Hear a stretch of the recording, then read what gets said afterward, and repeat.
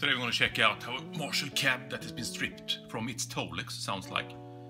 You may remember that Van Halen used cabs stripped into the bare wood in the late 70s. Now, obviously this doesn't affect the stiffness of the cab, but it may affect the acoustic properties, you know, projection from the wood like an acoustic guitar. I really think it sounds very good. Let's go.